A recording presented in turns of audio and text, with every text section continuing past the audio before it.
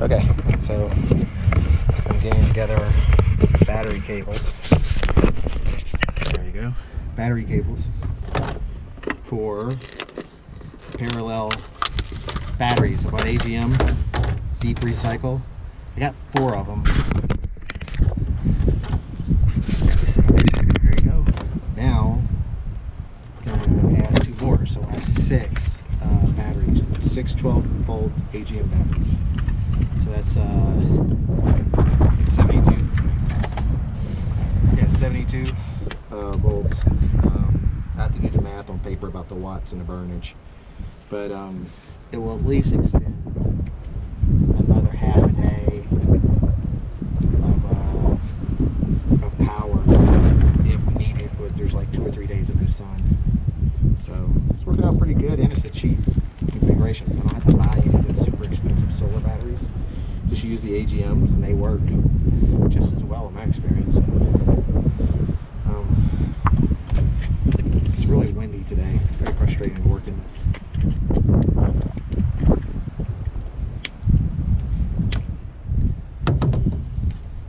Okay, this one.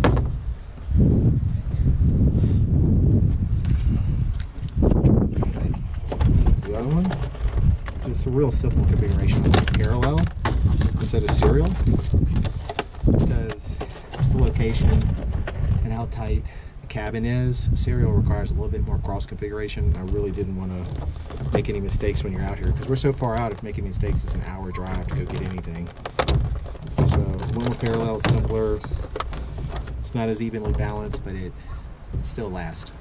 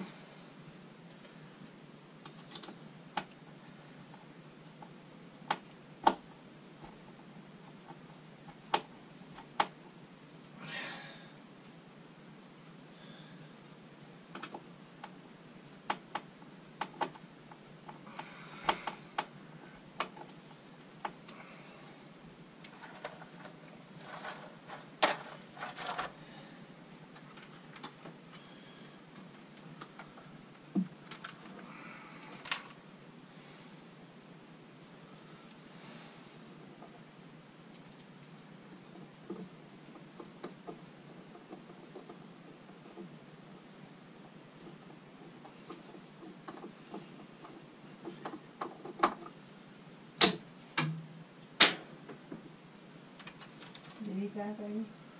I'm good. Okay. It's running in parallel. That's our storage. AGM batteries. 6 of them. 72 volts, about 290 watts. Rough translation, there's the inverter. There's the NP. There's the configuration going out. There's the WeBoost over there. That gives us the hotspot.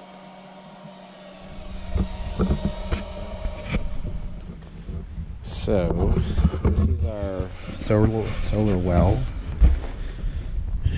We never have really pulled this up, but there's our well. It goes down almost 400 feet to a spring.